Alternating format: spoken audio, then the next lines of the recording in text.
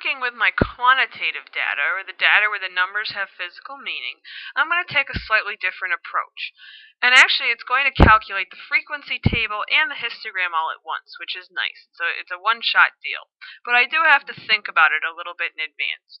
When we work with these quantitative variables, there's often categories that kind of naturally fall into place. Think about how you would divide the data up. And it does depend on what data you're looking at. But how would you describe weight? You probably wouldn't describe weight in 3-pound increments. You're probably not interested in how many dogs are 0 to 3 pounds, then maybe 4 to 7 pounds, then 8 to 10 pounds. We're interested maybe in breaking it up into 5 or 10-pound increments. So we have to think about what is the natural way we would categorize things. And I am going to categorize it in 10-pound increments. So 0 to 10 pounds, 10 to 20, 20 to 30, 30 to 40. Now Excel will create a histogram for you even if you don't make this decision, but it often is not a good histogram. It doesn't break it up into categories that have physical meaning. So over here I have put the boundaries for the weights. So 0 to 10 pounds is going to be my first category. And notice I did stop at 9.99 pounds because we don't want the categories to overlap. So I can't do 0 to 10, then 10 to 20. If a dog came in who weighed exactly 10 pounds, I wouldn't know where to put them. If I put them in the first category or the second. So I did stop a little bit short. So I set up all my categories over here with the left-hand side of the boundary in one column and the right-hand side of the boundary in another. So the left hand, the 0, the smallest part of the boundary, it goes here, and the biggest part goes here. And you do want to make sure you cover all your data. I can't stop at 99.9 because you could see over here I do have one dog who came in who weighed 102.3. So I can't stop there. I would have left him short. So I had to go up and do that one last category. Now I'm going to make a histogram and a frequency table all in one shot. I'm going to choose that data analysis option. We talked about how to install it before. We're going to go to the data tab and choose data analysis. And a bunch of options come up, but I am making a histogram, so I'm going to choose that.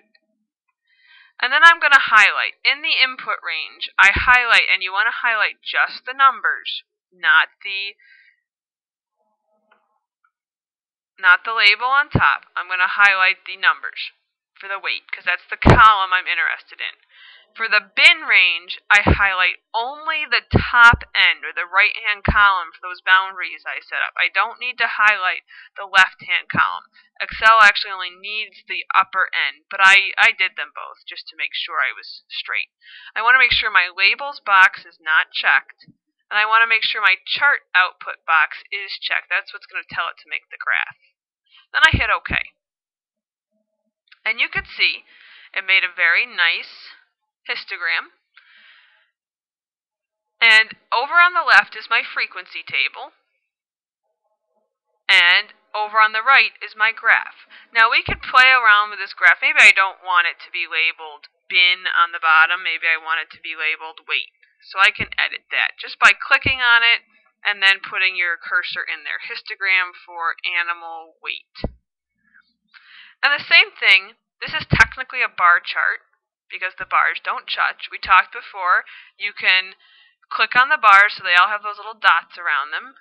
And then we can format the data series and put the gap width down to 0. That's going to force the bars to touch. They just got real fat. I'm going to make my graph a little bit bigger so you can see it. And these will get copied and pasted over to Excel or over to Word just fine. You might want to put the borders in this cell. So I'm going to format the cells and put the outline and the inside borders in just so it looks nice. And then I can copy them and I could go over to my Word document and paste them.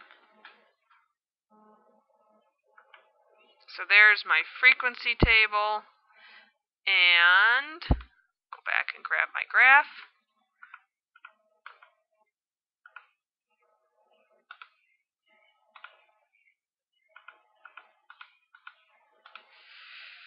There's my graph.